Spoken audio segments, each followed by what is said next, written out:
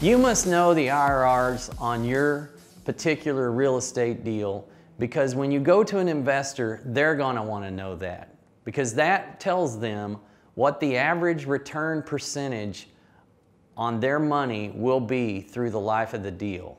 Most investors are looking to make anywhere from 5 to 8% on their money annually.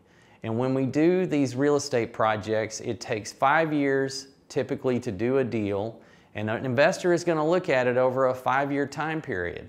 And during that period, they're going to want to know what they're averaging percentage-wise as a return on their money every year. So make sure you know the IRRs. If you don't know how to calculate it, you can look it up. It's easy to find and it's not hard to learn.